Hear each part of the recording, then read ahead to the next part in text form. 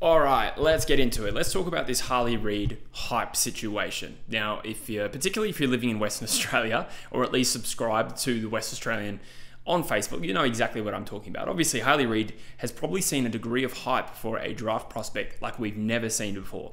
That is indisputable. And this video is not so much, me coming to the staunch defense of Harley Reid, although I do think some defense would be warranted considering what is being said out there. But I kind of want to more just discuss what we're seeing out there, make observations about what's happening in the media landscape and observing the pendulum swing of public opinion. And honestly, it's getting quite silly. So I actually thought of this video because I saw a segment on SEN Sports on their YouTube channel, a discussion between Sam Edmund and Nathan Buckley. And the last little bit is discussing whether Harley Reid has been overhyped. And to be honest, like watching the segment itself, I didn't really take too much exception with what was being said in there. They mostly concluded, the hype is disproportionate, and I would agree with that. I know I've made Harley Reid videos myself, but I'll go through exactly the extent to which he's being hyped. Further to that, I saw an interesting update as well. Peter Sumich has actually resigned from writing for the West Australian. I know, what a tragedy.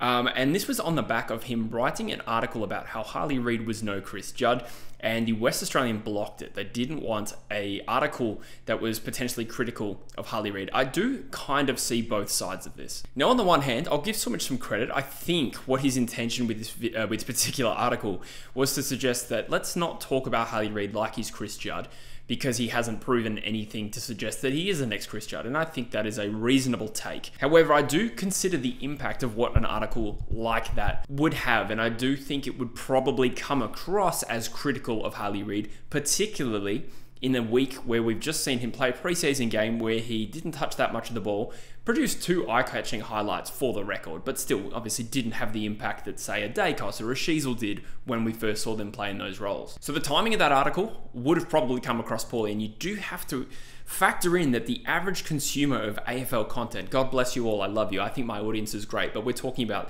across Facebook, across the entire football community, they don't tend to be that discerning. So an article like that would have come across as anti-Harley Reid, and I understand the West Australian wanting to interject in that and being concerned about how that would come across. Now, on the other hand, the West Australian is absolutely guilty of plastering this kid all over both their social media and, the back page of the West Australian. Like, it's getting ridiculous. Now, there is an important distinction I want to make here. I do feel like there's some sort of sentiment out there that West Coast and the West Australian are working symbiotically. Is that the right word? I hope that's the right word.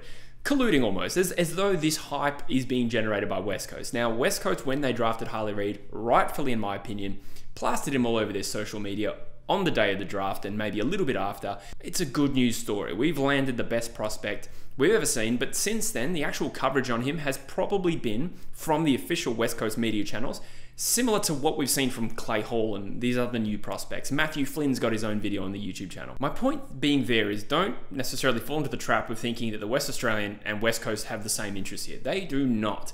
Now, previously, there has been this belief that the West Australian was very pro-West Coast and somewhat dismissive of Fremantle. And to be honest, I think that is very valid. And I'll put up a picture here.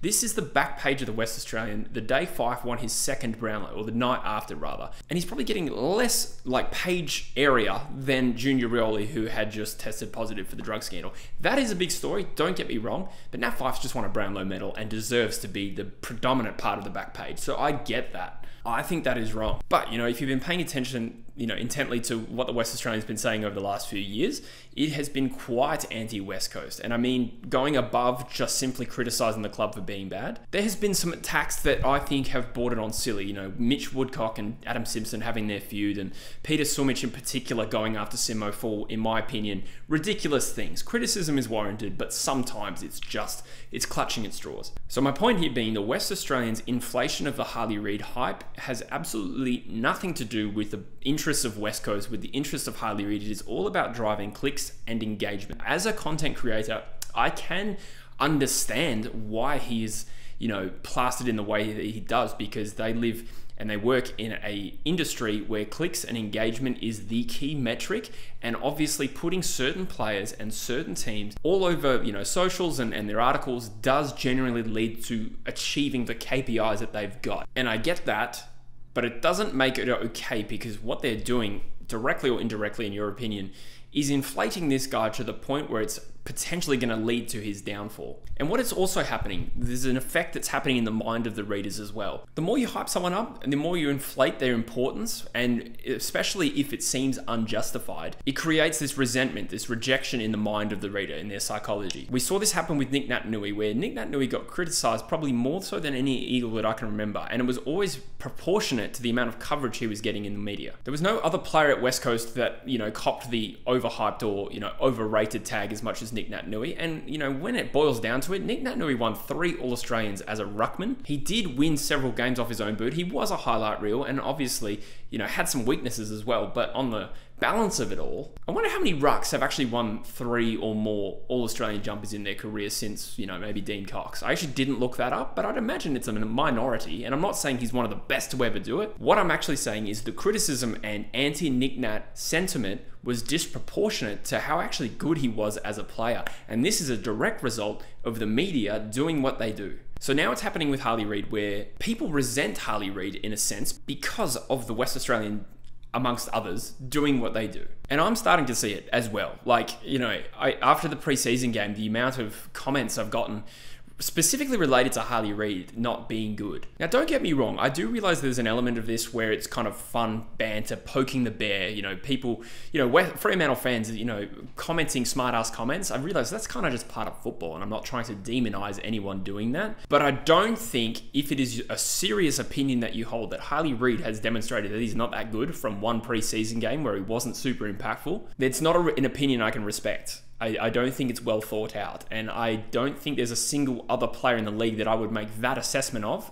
that early in his career. So it's interesting to consider, to what extent do the West Australian and the broader media have a responsibility here?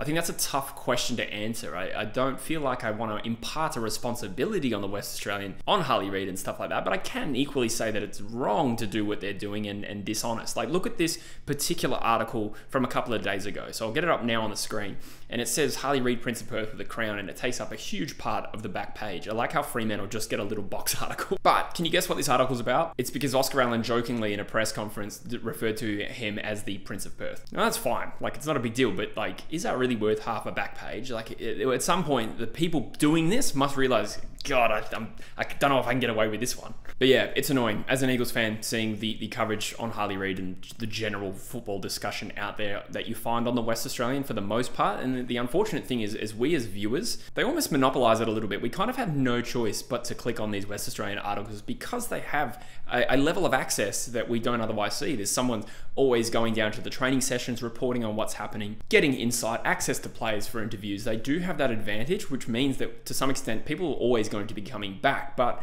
ultimately they live in a world that is driven by engagement and clicks, and it's not just one person making a decision. It's somebody that's accountable to someone on a higher level who's accountable to a higher level, and everything's measured by clicks and engagement and whatever other metrics that they have. Thankfully, in this growing unofficial content creator space, there are different ways to find access, and you kind of have to know where to go. I know that to find good training reports on the Eagles, I go to Big Footy. Or sometimes, people upload footage of the training or the inter-club matches or whatever, and that's on YouTube. But the West Australian kind of have everything in a centralized place, which makes it too convenient to completely ignore. But God, they are not doing us a favor. And I'm sure Fremantle fans have the same opinion of the West Australian generally.